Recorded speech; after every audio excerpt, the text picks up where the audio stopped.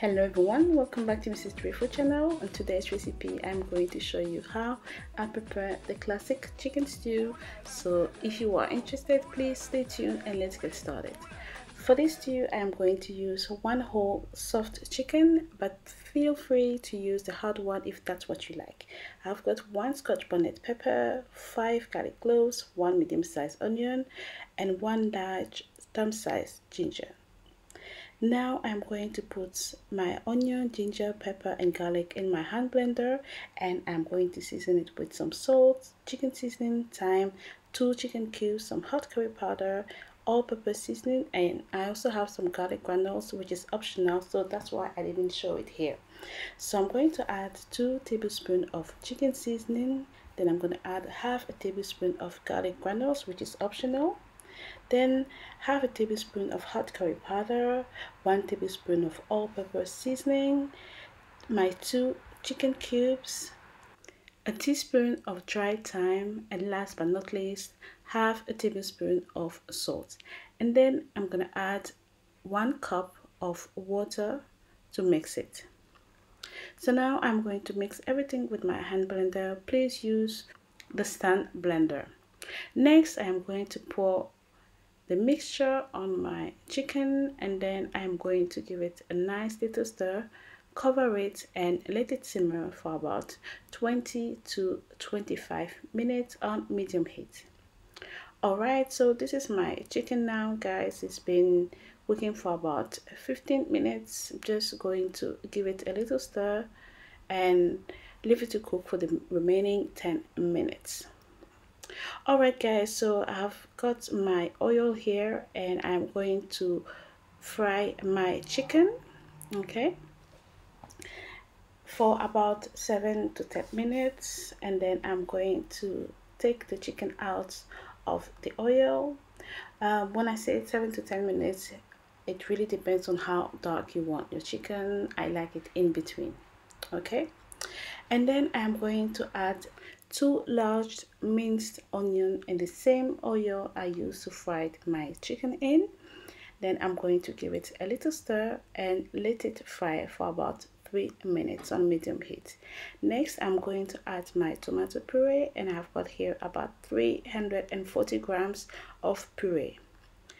I am now adding my tomato puree or tomato paste, however you call it.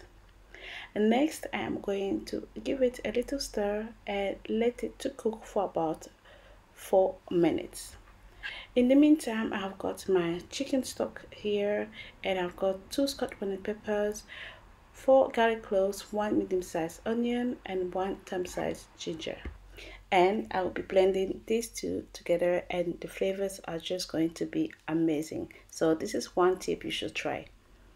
I'm now going to add it to my stew, going to give it a little stir, and then I'm going to cover it and leave it to simmer for about 10 minutes on a medium to low heat. I also have my plum tomatoes here, and I've got 3 plum tomatoes that I'm going to blend and add it straight away to my stew. Now I am going to stir it, cover it and leave it to cook for about 20 minutes on medium heat. In the meantime, I'm going to clean my leeks. You can use spring onion if you like, but trust me, use leeks. So I'm going to cut some of the green parts and then cut it open, because as you can see, this leek has got some serious problems. It's a bit rotten inside, so I'm just going to remove the dead parts, okay, until it looks clean. And this is it. So now I'm going to cut through it about 4 times, because leeks need to be washed very well because there is dirt inside, okay. So now I'm going to wash it under cold water. Make sure I wash it very well, and then I am going to cut my leeks the size that I like, okay. I have also prepared the seasoning for my stew, so salt, all-purpose seasoning, some red curry, chicken seasoning and 1 chicken cube. Wow, my stew is looking amazing. Now I'm gonna add 1 tablespoon of all-purpose savory seasoning, 1 tablespoon of red curry, 1 tablespoon of chicken seasoning, my chicken cube, and a little bit of salt to taste.